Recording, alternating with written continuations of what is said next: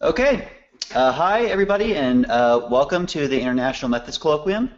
I'm Justin Essery. I'm an assistant professor at Rice University. The International Methods Colloquium is a periodic online interactive seminar discussion of the application of quantitative statistical methods to the social sciences, sponsored by Rice University and by the National Science Foundation. This week's speaker is Gary King from Harvard University. Welcome, Gary. His talk is entitled Why Propensity Scores Should Not Be Used for Matching. So the talk will last between 30 and 40 minutes, after which point we'll take questions from the audience, so there'll be about 20 minutes of Q&A. You can call in to ask a question on the air at our toll-free call-in line, which is 1-855-667-8287. That's 1-855-NO-STATS, ironically. You can also email questions to methods.colloquium@gmail.com. Finally, you can ask a question using the GoToWebinar Ask Question box that appears on the GoToWebinar control panel on your screen. For our viewers outside the United States, we recommend using the Ask Question box to ensure that we receive your questions promptly. A copy of the paper slideshow that goes along with this presentation is available in the paper and slideshow that go along with this presentation is available in the handout box in your GoToWebinar window. Now, I'd like to welcome Gary to the IMC. Welcome, Gary. Thanks very much, Justin. It's pretty amazing what you guys are doing, and I'm happy to be here. Hi, everybody. I'm not sure why I can't hear you all, but such is the case. Okay, so I'm going to talk about why propensity scores should not be used for matching, and really it's a general talk about matching in general and the most popular used methods, which is propensity scores. The bottom line is you shouldn't do propensity score matching, but you certainly should do matching. Rich Nielsen from MIT and I wrote the paper that's behind this talk. You can find the paper, I guess, on GoToMeeting or on my website, or on either of our websites. Okay, so let's show you let's start in here with the scholarly influence of propensity score matching. It's the most commonly used matching method by far. If you go to Google Scholar, it has 49,600 articles there, although I'm not quite sure about that metric because over time that number goes up and also down sometimes, so I don't really know what it is. I think instead of 49,600, it should just say a lot. Pearl calls it the most developed and popular strategy for causal analysis and observational studies. This paper is about propensity score matching and other kinds of matching. It's about matching as used in practice. Not implicated by our results are other uses of propensity scores. Regression adjustment, inverse weighting, stratification, propensity scores used inside other methods, or even the mathematical theorems about propensity scores, all of which are right. Propensity scores, it turns out, have lots of terrific uses. Matching happens not to be one of them, as we'll show you today. What is matching? Matching, the goal of matching is to reduce model dependence. So let me convey to you what model dependence is with a graph from this paper in 2007, although I've made a sort of dynamic version of it. So on the horizontal axis here we have education, which is just a control variable, and the vertical axis is some outcome variable, conveniently labeled outcome. And then the causal variable is the treatment units versus the control units. So I have the treatment in red T's and the controls in blue C's. And the goal is to figure out the effect of that binary causal variable on the outcome holding constant education. And so how would we normally do that? Normally we'd run a regression of the outcome on the binary variable, that's the key causal variable that we want to know the effect of, that's C versus T, and controlling for education. If you run that regression, this is what you get. You get a straight line which jumps up only for the causal effect. So what's the causal effect? It goes from blue, control, up to red for treatment. So the effect is positive. That's basically what you have. Now, let's suppose that's a problem because actually you wanted it to be negative. What do you do? What's a data analyst to do? One thing you could do is say, well, notice that it doesn't really fit very well, and so maybe we should make it a quadratic term. So now we'll run a regression of the outcome variable on treatment versus control as our main causal binary variable, education as we did before, but also education squared. So what happens now? So now the causal effect, instead of going from blue up to red, now you can see the quadratic there, it goes from blue down to red, right? So now the causal effect is negative. And so being completely sarcastic, this is very convenient for the analyst because you can choose the causal effect just by choosing the specification. Obviously, this is a huge problem. This is the definition of model dependence. Small changes in the specification produce big changes in the substantive results. And this is just a vivid example of this. But you all know that this happens. You know, after you're done collecting your data and typing it in and getting it all ready, and you're in your office or your dorm room or whatever it is, and there's one light over your head and the door is closed, and you run your analysis. After collecting data for 2 years, are you done running your analysis? No, of course. You run it with different time periods, and you delete outliers, and you do all kinds of things. Model dependence is the variation in your causal effects across all of those results, and that's really a problem. Okay, so let's see what we can do about that. So one thing we can do about that is go back to the data set, run matching. What's matching? Matching is basically pruning. So what is pruning? Pruning just deletes some observations. Matching, I think, should have been called pruning, because that's really what it does. It just deletes some observations in a very specific way that we'll describe later. In this case, it deletes these control units. So you delete those control units, it prunes those off. You now rerun the linear regression, and this is what you get. So now the linear regression shows that there's basically no causal effect because the blue line is almost on top of the red line, and there's not much of a shift from one to the other. But the key point here is, suppose we run the quadratic, which, as it turns out, is also plotted already on the graph without me having to click anything. Because right there, you can see that also the causal effects for the quadratic is basically the same. They're all plotted on top of one another. They're giving the same results. The fundamental point here is it does not matter in the match data whether you run an analysis based upon using a linear regression or a quadratic regression. That model dependence has gone away, and now you're going to get the same results regardless. If we're reading an article, we would certainly like data to have been matched so that the model dependence goes away. And this is an example of the benefits that matching can give you. Gives you a lot more confidence in the kinds of results you would have. Okay, so let's be more specific. What are the problems that matching solves? Well, without matching, you have imbalance. So what is that? That's when you have an analysis where let's say the binary variable is some medicine we're going to give people, and you happen to give the medicine just to the healthy people, and you don't give the medicine to the unhealthy people. Obviously, that's a huge control variable, how healthy they are, if the outcome is, I don't know, longevity or something. And so you really want to pay attention to it. So imbalance is what matching is trying to get rid of. It's trying to get rid of the control variables, or in particular, the relationship between the control variables and the key causal variable. What does imbalance do? Imbalance is the source of model dependence. When there is imbalance, that means that if you specify the regression or whatever model you're going to run to estimate your causal effects in different ways, you'll get different answers. That's model dependence. Model dependence, what does that do? That leads to researcher discretion. When the researcher has lots of discretion, we know the consequence of that. We know from an enormous amount of research in social psychology that we will inadvertently or perhaps intentionally bias things in our favor. No matter how hard we try otherwise, the results of research of imbalance, model discretion, and imbalance, model dependence, and researcher discretion will lead to bias. So let's look at that more specifically. Even if we had a whole lot of unbiased estimates and we make a qualitative choice based upon the outcome, that's a biased estimator.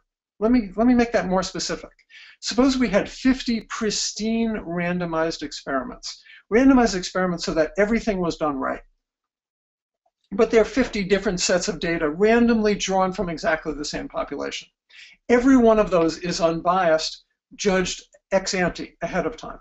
However, suppose we run the 50 experiments and the estimator is the choice of one of them.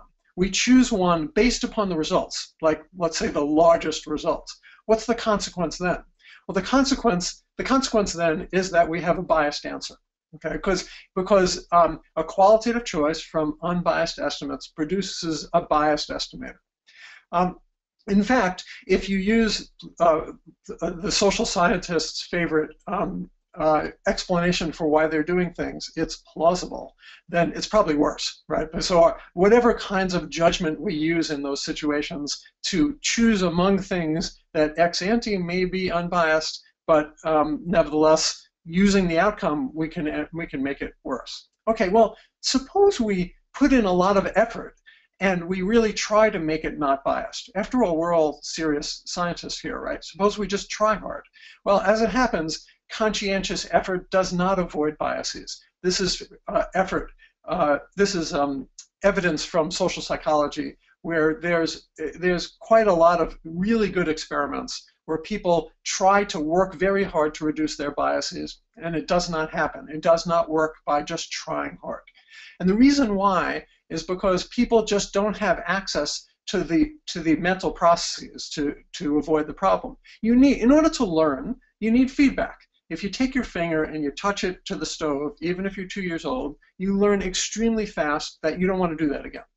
If, however, you're trying to avoid things that you don't have feedback on, then you're not going to improve. And it's very difficult to know when we're biased and when we're not biased.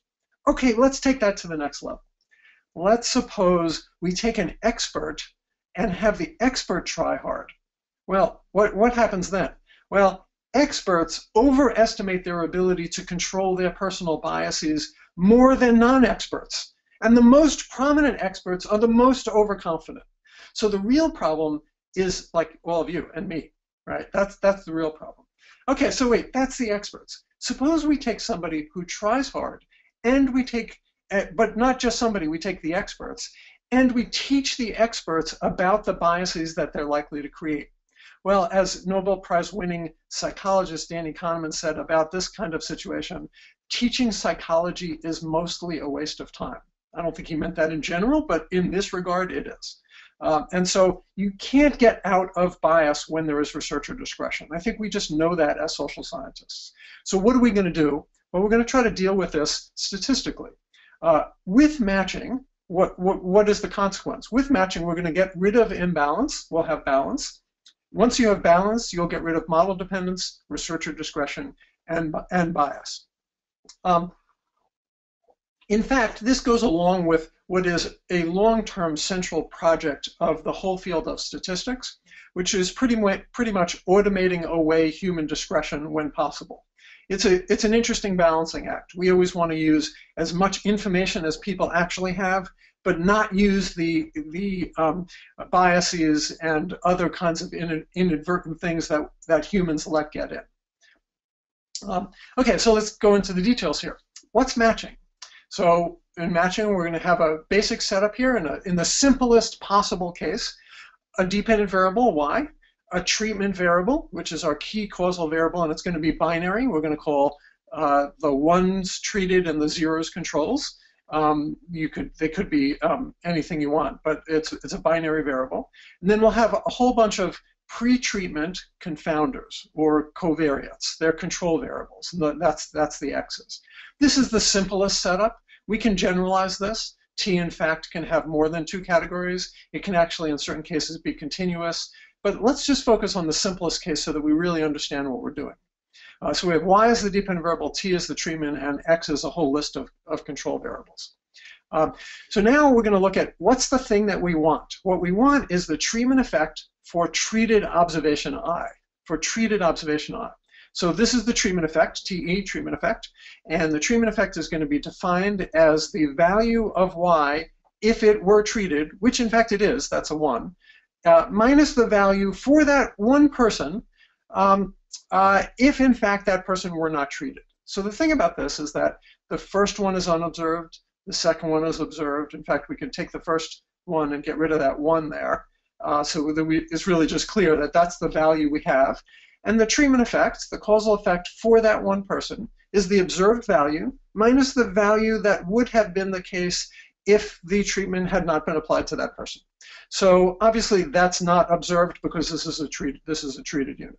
So what do? What matching does is it says, let's estimate the unobserved thing with another observation that is very much alike the observation that we're studying.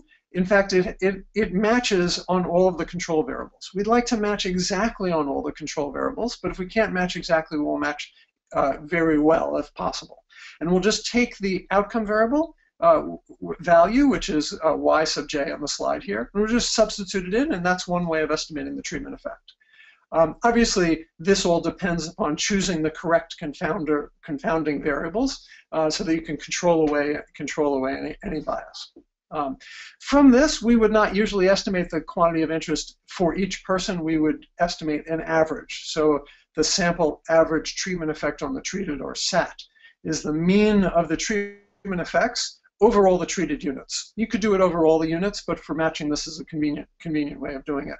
Sometimes we would also prune some of the treated units that are just really badly matched, and we would estimate not SAT, but a feasible SAT, right? A SAT for which we had good matches. That actually changes the quantity of interest, but that's okay. This is observational data analysis. That's what we do in observational data analysis. The great thing about matching is it's incredibly convenient from a data analytic perspective. You don't have to change all the procedures that you have for doing data analysis, because basically what you do is you think of matching as pre-processing. You take your data, you match in a particular way, that prunes some of the observations, it produces a matched data set that you then analyze any way that you were going to analyze it previously. If you were going to run a regression, you still run a regression. If you were going to run two-stage least squares, you run two-stage least squares. If you're going to run a big logit, you run a big logit. Whatever you were going to do previously, it will just work better. That's all. So you just pre-process your data with matching, and you go ahead. Pruning non-matches, excuse me, makes the control variables matter less. It breaks the link between the treatment variable and all the X variables. It reduces imbalance, reduces model dependence, cuts researcher discretion, and eliminates a lot of the bias. So that's what matching is about. Another way to think about matching is it's finding randomized experiments hidden in observational data.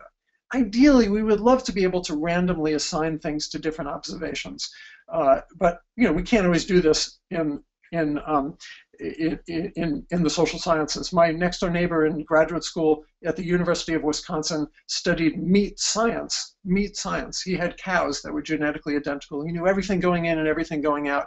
And I was studying members of Congress, thinking that that would be a really great experiment to run. But it's a little harder to randomly assign things to members of Congress, although sometimes we can do stuff like that. Anyway, get my slides to work here. So if we're going to find hidden experiments inside our observational data and prune away the rest of the observations, we need to pay attention to the types of experiments that we could find. And then it turns out this distinction between different types of experiments is crucial. As it happens, if you're doing experimental work, it is also crucial there. Choosing the right type of experiment can make a big difference. Let me talk about two types of experiments. First is complete randomization, which is probably the classic experimental design. You flip coins, and heads you assign the person to treatment, and tails you assign the person to control. So it's quite straightforward. An alternative is a fully blocked experiment. A fully blocked experiment, you take the observations, you measure X on them, so you have some idea of what they are, who they are, what they're about, and you match them, let's say in pairs or in larger groups, and you match them as well as possible on the observed background characteristics. And then within each group, let's say the groups are pairs, you flip one coin for each of the pairs. Heads, this person gets it, this person doesn't. Tails, this person gets it, and this person doesn't. So what's the difference between these two? The goal of experiments and of our observational matching analysis is to balance the covariates. Well, there's two kinds of covariates. There's observed covariates, the ones you think to measure and you actually do measure, and there's unobserved covariates. Complete randomization balances between the treatment and control groups the observed variables on average. It doesn't balance them exactly in sample, but it balances them on average. The amazingly cool thing about randomization is it also balances the unobserved variables that you either didn't observe or didn't even think to measure. It balances those on average too, because the difference between the units in the control group and the treatment group differ only at random, and therefore on average they're the same. Well, let's compare complete randomization to a fully blocked experiment. The key difference is that since we measured some of the variables and we blocked on them exactly, we will exactly balance those variables. Not on average, but in your data, exactly balanced. We'll have the same results for unobserved variables because you're flipping the coin. On average, you'll be balanced. So this is a very big difference between these two types of experiments. If you're running experiments, a fully blocked experiment dominates complete randomization for imbalance, does better with respect to imbalance, model dependence, power, efficiency, bias, the cost of your research, literally how long you're going to be in the field. If you are designing an experiment, you don't have to go to whatever uncomfortable place you're going to go and spend as much money as you're going to spend if you run a fully blocked rather than randomized experiment. It really matters, the difference here. It's also a lot more robust. In this paper that we cite here, we were able to calculate the difference in standard errors if you chose a completely randomized experiment versus a fully blocked experiment. And you can get standard errors that are 600% smaller. So it really matters a lot to choose one versus the other. Okay, but that's experimental research. We're doing observational research in which we're going to approximate the experiment by looking for a particular type of experiment hidden in observational data. So what are the goals of the different methods? PSM, which is going to be my abbreviation for propensity score matching. So propensity score matching attempts to find in a observational data set a completely randomized experiment. Pretty much all other methods of matching search for a fully blocked experiment. So that means other methods of matching, if they succeed in finding the experiment that they want, will dominate PSM. And that's pretty general. In fact, actually, it gets worse than this, and because there's more to it than this. But right now, this means that PSM has lower standards for its goal than other methods. Okay, so in order to put this in context and to give you some other sense of what matching is, let's talk about three methods of matching. The third will be propensity score matching. So first one is Mahalanobis distance matching. It approximates a fully blocked experiment, not complete randomization, the better fully blocked experiment. And the general procedure is we're going to start off by pre-processing our data, and then after you pre-process your data and you get rid of prune some of the observations, we will run some type of estimation procedure. We could run a regression or refried least squares or whatever it is you want. And after that, or take just a difference in means, that's your estimation step. Okay, so how does matching work in this case? Well, first of all, we have to measure the distance between one observation and another observation. And we understand what an observation is based upon the values on each of the covariates. So here we have a distance equation, which is the Mahalanobis distance between a treated unit x sub c and a control unit, a control unit x sub c and a treated unit x sub t. This s in here is the standardization. So you basically standardize all the variables and take the Euclidean distance between the two observations. Just to be clear here, Mahalanobis distance is for methodologists. If you're actually running a real application, you should use Euclidean distance and scale the variables the way you want.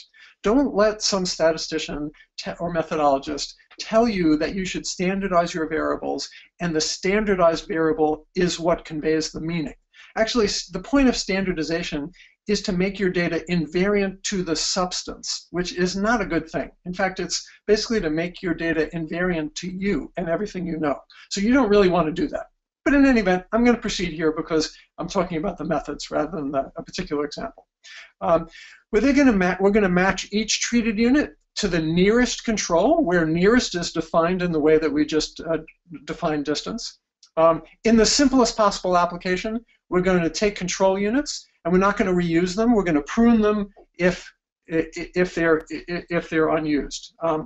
And we're going to we will also throw out some extra treated units if they have matches that are very bad.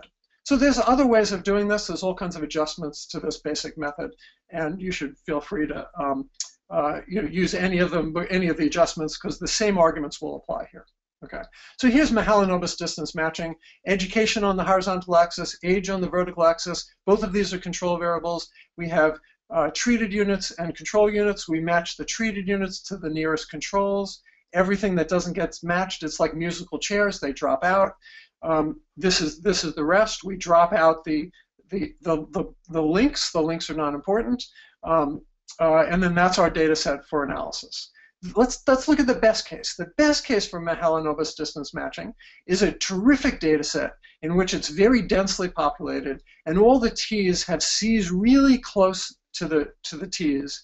And then when we do the match, we drop the ones that are gray here, blue-gray here, and we end up with this beautiful data set where every T is perfectly matched to a C, and therefore our two control variables, education and age, have no effect on whether you're choosing a T or a C. You can control for education or age any way you like, it won't matter. You can put in cubic terms, square terms, you're going to get the same answer no matter what. So that's the best case for Mahalanobis distance. How about coarsened exact matching? So this also approximates a fully blocked experiment. It begins with pre-processing on matching, and then there's estimation with some model or difference in means, same thing as Mahalanobis distance. You temporarily coarsen X as much as you're willing. So what does that mean? So if you had years of education, you could break that up into grade school, high school, college, or graduate school. That actually makes a lot of sense. I think you would rather group 2 college students rather than a college dropout and a first-year graduate student. You then, after coarsening, we would apply exact matching to the coarsened X, sort the observations into strata, each with unique values of the coarsened X. You could prune any stratum that doesn't have both a treated and a control. And then you pass on the original units that, with their original values, you don't keep the coarsening, that's only for pruning. And then you pass those on to estimation. There's a little weighting that goes on in order to, because they may be more treated than controls or vice versa in one of the stratum. I've written some papers on this. It's very simple, easy to understand, and very powerful. You can find them on my website. So let's look at what that looks like in practice. We have age vertically and education, 2 control variables again. We then have to decide what the thresholds are, and instead of the real ones, we'll put some that are extremely funny. You can't hear anybody laughing, but that's only because you're separated from the rest of the audience. If you heard them, they're just hysterical laughing at these jokes. Anyway, okay, so education, high school, BA, MA, PhD, and then you break these up in relevant ways. That then produces these strata. The strata, some of the strata have treateds and controls. Those are the ones with the matches. Some only have controls, like out here. Those do not have matches. So we'll drop the ones that do not have both treated and control. We'll also do a little weighting so that, because in this stratum there's a bunch of control units and only one treated, so you have to sort of make them equal. So there's a little very simple way to weight that will make them equal. Then you can get rid of the bins, and this is basically our data set. Okay, let's look at coarsened exact matching again with the best case. So again, we have a terrifically dense data set where the treated units are near many controls. Now we have a very fine grid, so we didn't coarsen very much at all. We look closely at this, and we're going to drop all the control units that are not matched to the treated units. And now again, we have this beautiful data set where each treated unit and each control are at exactly the same point. Education and age have no impact on whether you choose treated or control, no matter whether you control for them with squared terms or cube terms or quartics or whatever it is, they're not going to matter. There's not going to be any model dependence here. Okay. Last method is propensity score matching. So how does this work? Propensity score matching does not approximate the better fully blocked experiment. It approximates a completely randomized experiment, which is good. That would be great if you could do, but nowhere near as good as a fully blocked experiment. How does it work? Same sort of general story. You pre-process with matching, and then you do estimation based upon a difference in means or a model. When you pre-process, here's how this works. So first what we're going to do in propensity score matching is we're going to run a logit. There's other ways of doing this, but almost everybody does it this way. You run a logit, which is not the one that you're interested in, but it's a side logit, or auxiliary logit, in which the treatment variable is temporarily the dependent variable, and all your control variables are your explanatory variables. So you run that logit, and you plug in the values of x, multiply them by the estimated beta, and estimate this pi. So you have an estimated value of pi. That's the probability of treatment. Okay? And then you measure the distance from one observation to another only with respect to the difference between the control value and the treated value, just the absolute difference between those two. You can match each treated unit to the nearest control in the same way as we did for Mahalanobis. The simplest version of this is that you don't reuse control units and you prune them if they're unused. And we would also throw away any treated units that don't have reasonably close matches. That's called a caliper. There's many adjustments available to this basic method. You could match not in a greedy sense, but in an optimal sense. You can match 1 to 1 or 1 to 2 or 1 to 3. None of that matters for the argument we have here, although it does matter in practice. Okay, so let's have a look at what this looks like. Again, I have my age and education as my control variables. I have a data set composed of my treated and control units. First thing you do is you estimate the propensity score, which I have over on the right-hand side. We then project everything over to the right-hand side where we have our pi's. So we estimate our pi's on this vertical axis. We project them over. We forget the data. We just ignore the data for the moment. We match only on the propensity score dimension. So we're matching each treated unit to the nearest control, and we throw away anything that doesn't get matched in this game of musical chairs. We then project the ones that are remaining back into the original space. So I think you get the feel when we go back to here that we are throwing away information because we start off with 2 dimensions and we end up and we're making decisions on 1 dimension. Okay, so let's look at the best case for propensity score matching.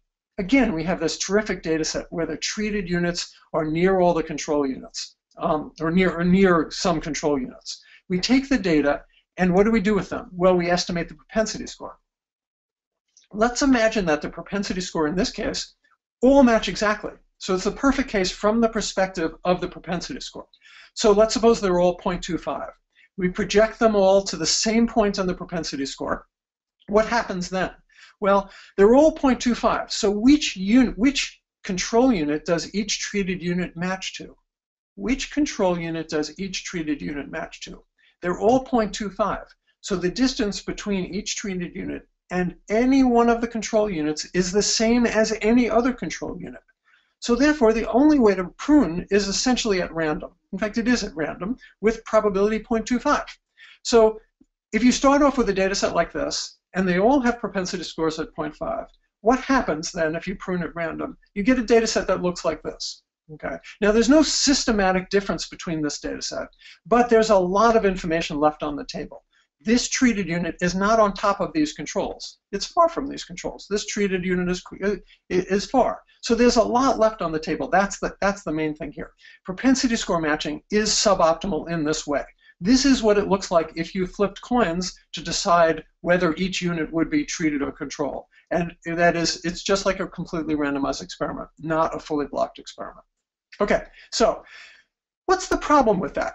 Well, the interesting problem is that when you have a best case for propensity score matching, you're pruning at random.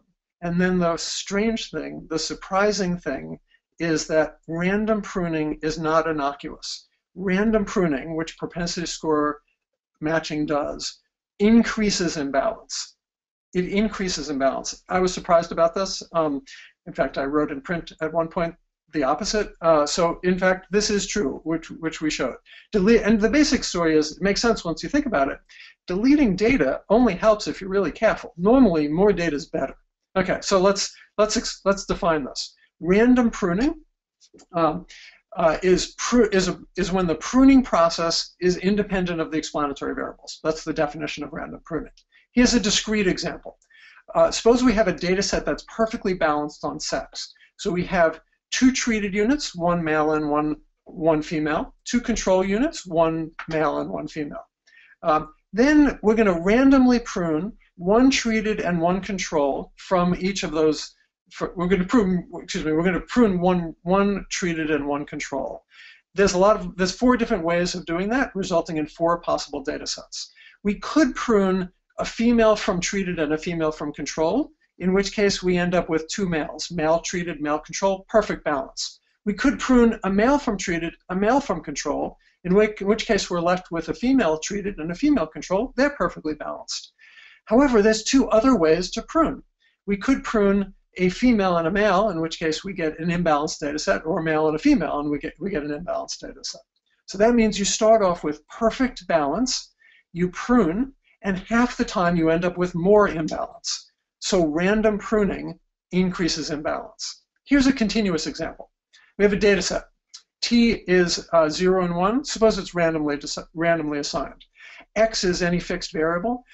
We have n units. Let's take as a measure of imbalance between the treated and controls the squared difference in means between the treated and control units. We call that d squared. Well, the expected value of d squared is the variance of d. That's just the definition in this case.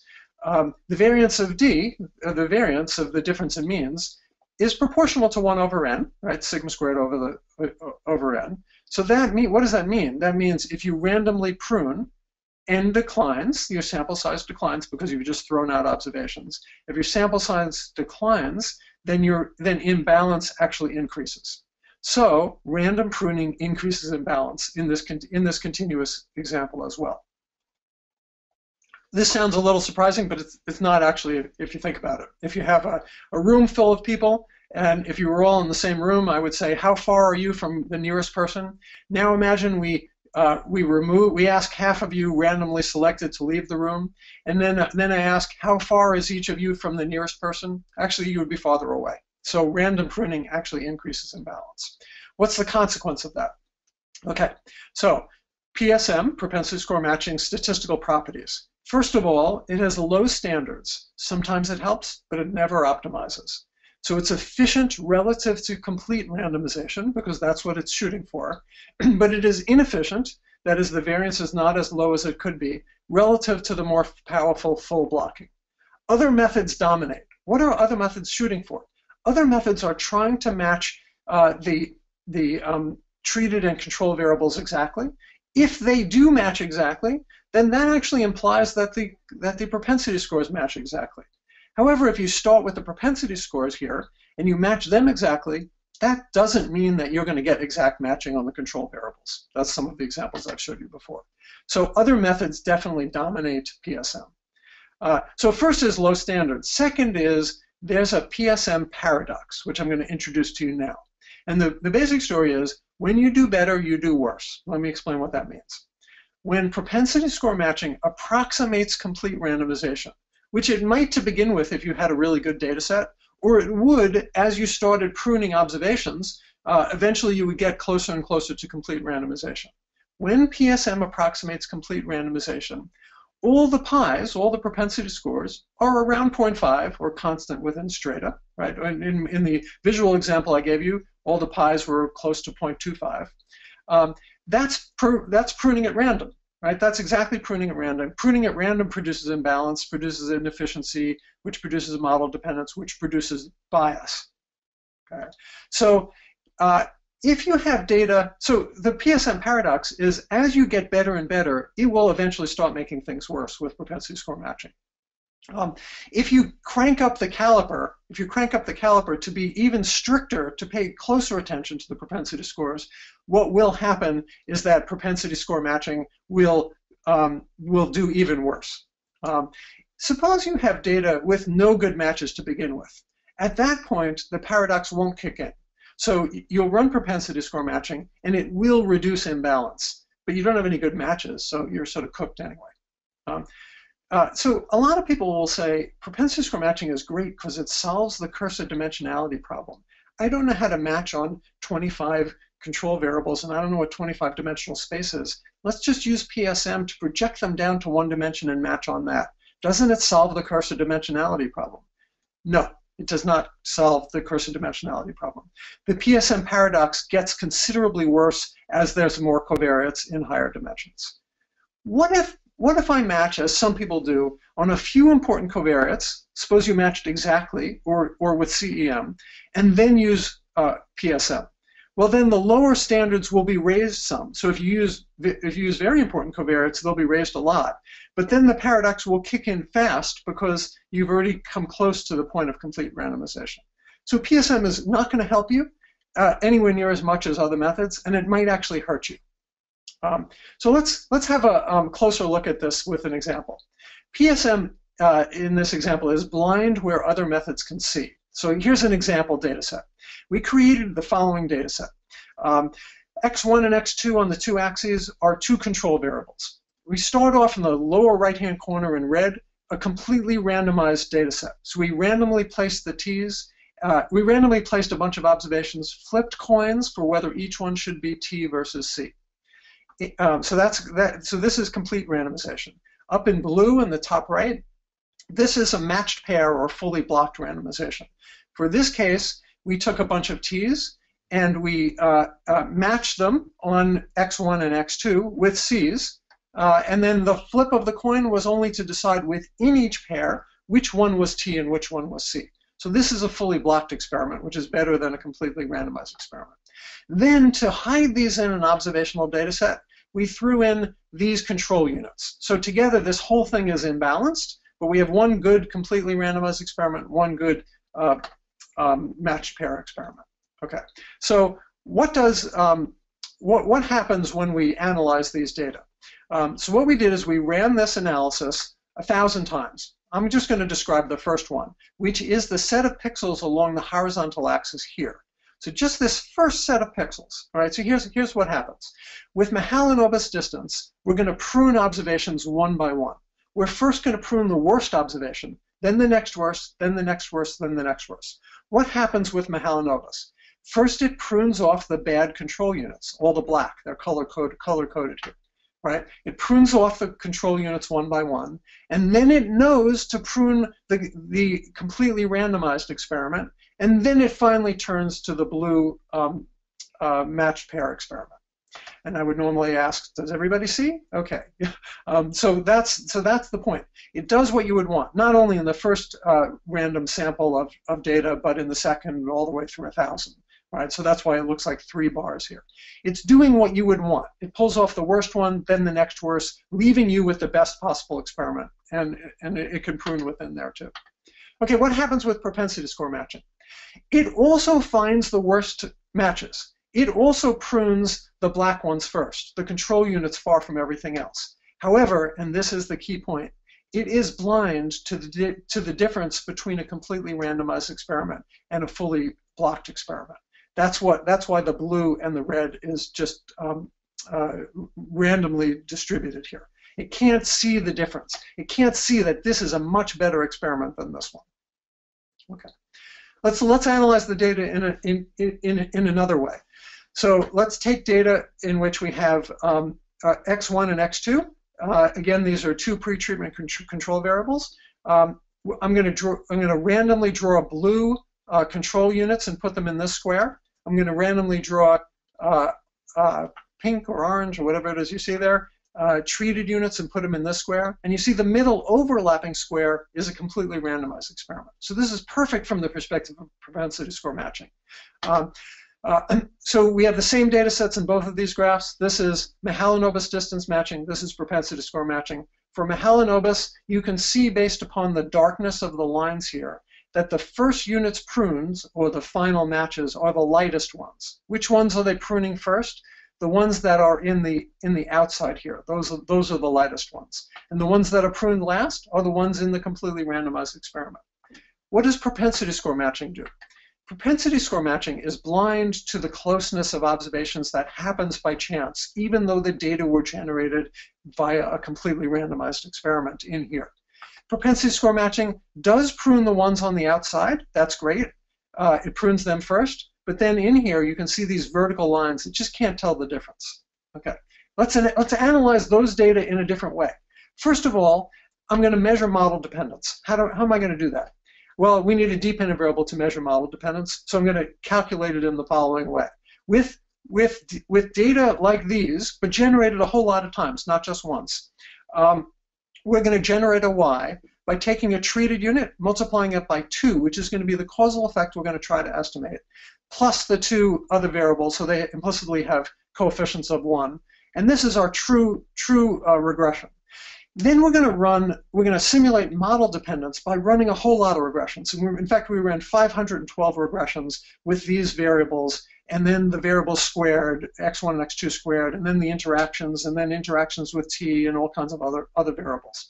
We then estimate this too in all of them and calculate the variance across them. That's the vertical axis here. What happens? Well, the model dependence model dependence is measured by the variance. That's the height of this, up, bad, down, good. And then what we do is we start with the original data set, which has this level of model dependence, the variation across those models. And then we start pruning. We prune the worst matched observation, model dependence drops for both PSM and MDM. We prune the next worst observation. It keeps getting better and better. That's terrific. What happens? For MDM, it keeps going down and basically eliminates model dependence. For PSM, at some point, it hits the point where it approximates complete randomization, and then it starts making things worse. Now, this is totally nuts. What this means is, right when you hit the bottom here, this means that you're willing to sacrifice an observation and throw it away, and for your generosity, you are penalized because model dependence is increasing. Okay, let's go to the right-hand side here.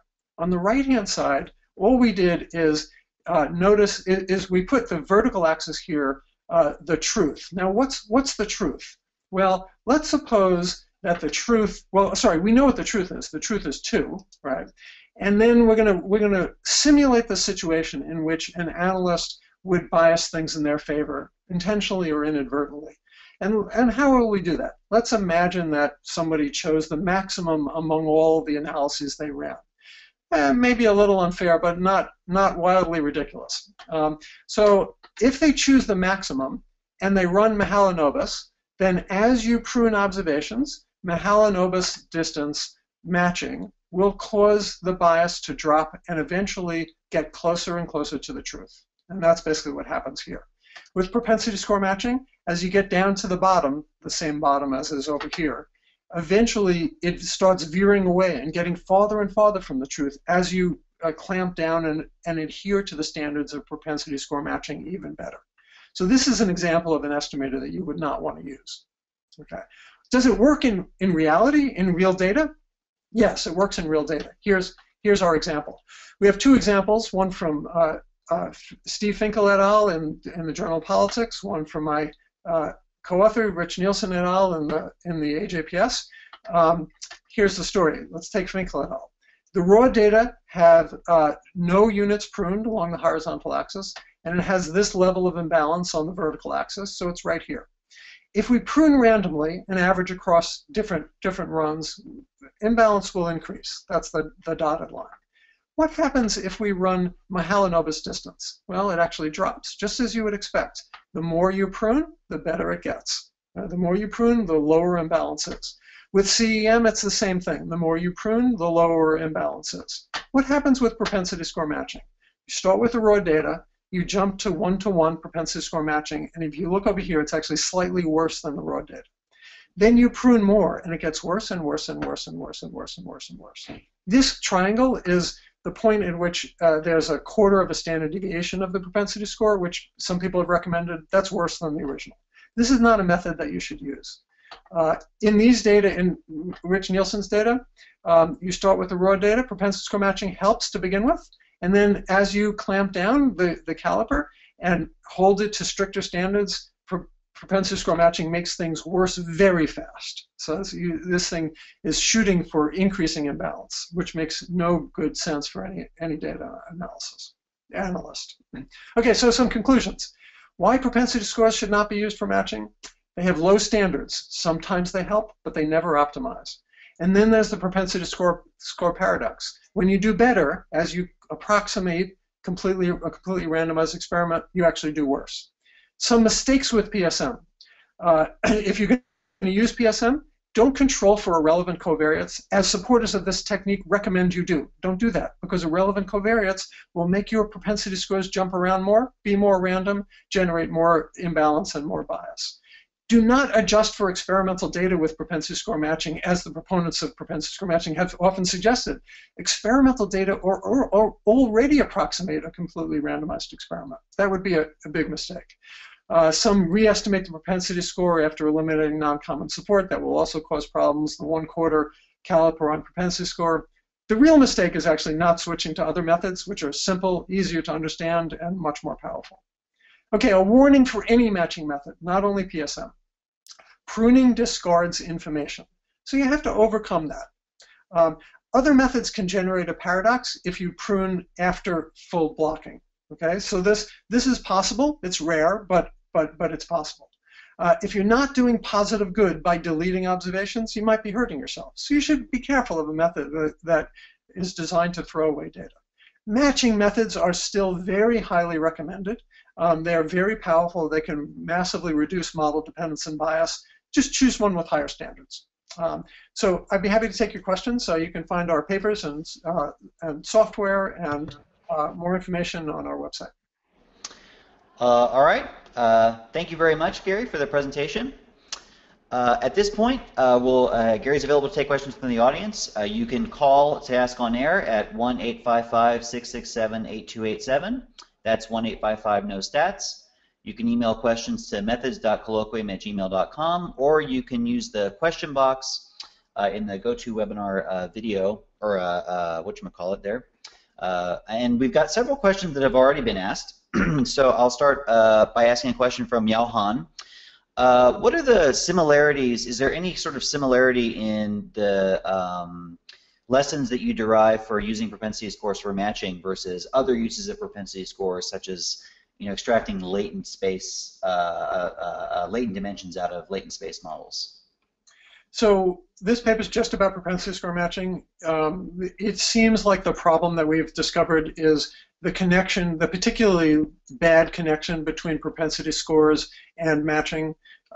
So we don't have any results on anything else wrong with propensity scores. For example, if you do propensity score weighting, or if you do weighting, you need a weight, which is actually a scalar, a number.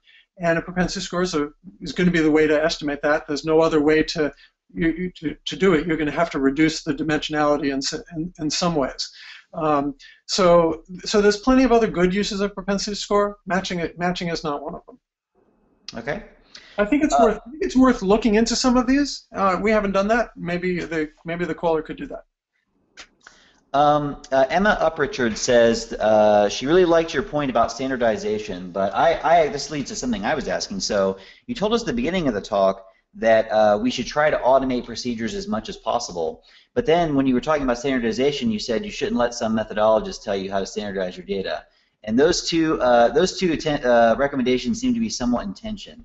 So what do you think about that? It's an excellent point. So you want to take away from the analyst anything that they don't know. But if they know something and can contribute something, then they should be doing that, not the statistician. Thomas Ball asks, if you run a randomized controlled trial, so it's sort of the best kind of gold standard experiment, the units should be randomly drawn before the trial's run. Why is there any need to match and prune post hoc if you've already had an RCT as part of your design? So it's a good question, Tom. Ideally, if you're running a randomized experiment, you would do a matched pair experiment. You would think of all the variables to match on. You would match them exactly, so you would get perfect balance on those variables, and then you'd flip a coin within it. If you do that, then there's nothing to match after the fact. Sometimes, however, you can't do it.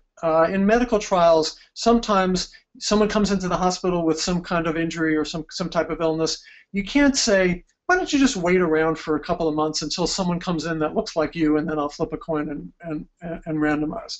And so sometimes you're constrained from doing the right thing ahead of time, which is running a matched pair experiment rather than a completely randomized experiment. In those instances, you basically have an observational data set that is better than that, because at least ex ante it's unbiased, but ex post you would have this extra variance which could have led to bias. There's a question from Fernando Jose de la Guardia. I hope I pronounced that correctly.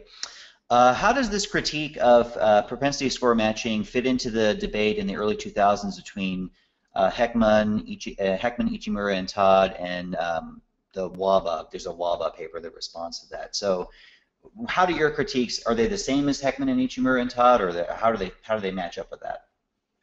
So early on, people were trying to figure out, well, if you don't have a randomized experiment, how close can you get to it? And there was worry about what I think we would now call model dependence, because people would run big structural equation models, which are basically complicated regression models, and different people would get to different answers, and so you'd have lots of model dependence.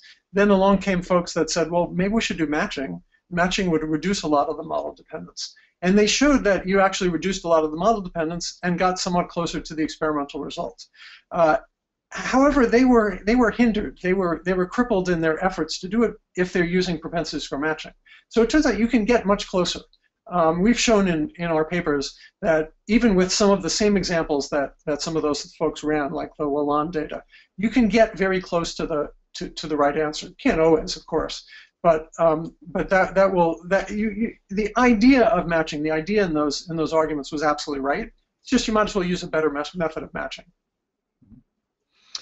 So this is a somewhat long question. I have to actually scroll to get it, from Carolyn Rudder. The focus was on the number of observations thrown out. Can you say anything about the fractions of observations thrown out? PS matching seems to do well when the fraction of points thrown out is relatively small. Is this an argument for one-to-many matching? PS matching seems to do well when the fraction of points thrown. Oh, that was just repeating. Okay, yeah. So that's the question. Yeah. So I think in general you would want to do one-to-many matching. There's no reason to throw away observations if you don't have to. The questioner was asking about, is it the number dropped, the number remaining, or the proportion dropped? And really, it's the number remaining that is relevant. If you start off with 1 million observations, I'd be perfectly happy to throw out 900,000 observations if I'm trying to estimate a quantity that's a relatively simple quantity to estimate, and I have 100,000 observations. I'd probably get a very small standard error, and that'd probably be fine. So it really depends upon what you're left with more than what you start with. I want to ask a question that I was thinking about during the talk. So you mentioned that what a coarse and exact matching is designed to do is sort of try to detect hidden randomized experiments that are present in observational data, which is a very compelling goal, right? It would be great. It almost promises extracting experiments out of observational data, which would be pretty much the holy grail of inference. But I'm thinking about practical problems. So, like for example, if I'm thinking about health insurance, I want to know, how much health insurance, the sort of quality of my health insurance changes my health care, the quality of my health, and how much I spend on health care and whatever.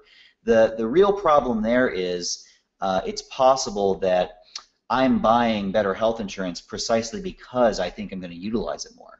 Right, so it's actually an expectation of the dependent variable in some sense, that spending or health outcomes that causes the treatment.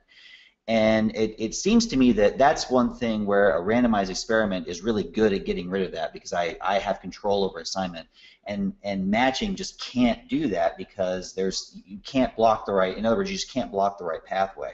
It's that you can only really block confounding pathways. So the first question is, am I wrong in that interpretation? And if I am, sort of how is it accomplishing that? And if not, if I am correct, what are the limitations about matching in terms of extracting these hidden experiments? So let's think about endogeneity, which is the category of problems you're talking about.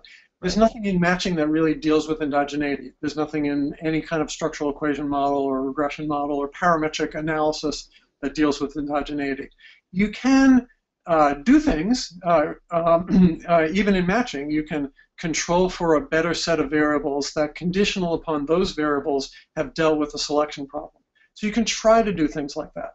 But if you have an endogeneity problem that you're convinced is an endogeneity problem, if you were to, say, run a regression, and you add matching on top of that, that's probably a stretch. Okay, so I guess the answer here is the limitation is if you really believe you have simultaneity or endogeneity of some kind, you need to think about some other strategy. Yeah, I mean, I think that's a very hard problem to begin with, like a really, really hard problem. And it's not the kind of problem that you want to deal with. Like as an analyst, you should try to pick a different problem, and then you right? Okay, well, we're at noon. I always try to end the talk promptly. So first, I want to thank Gary for coming today. It was a very interesting presentation. I hope everyone learned a lot. We had a great audience turnout and lots of questions, more questions than we can answer. So thanks for being here. Next week, I'm very excited to announce, same time, noon Eastern, 11 Central, we'll have a job market roundtable on getting jobs inside and outside of academia for quantitatively oriented political scientists. So we'll be having, we'll be joined by Emily Ritter of UC Merced, Jay Yonamin of Google, Nathan Daneman of the Data Tactics Corporation, Susan Smeltzer of NYU Law, Michael Malecki of Crunch.io, and Marianne Gallagher from the University of Georgia. So that's at this time of year, everyone's thinking about the job market. I think it would be a great conversation. Then there'll be ways of sort of, we'll be talking about not only getting academic jobs, but getting jobs in the industry. Go to our website, www.methods-colloquium.com for more details. Thank you very much, Gary, for your presentation. Thanks, Justin. Thanks, everybody, for listening. Okay, thanks a lot, and I'll hope to see you next week.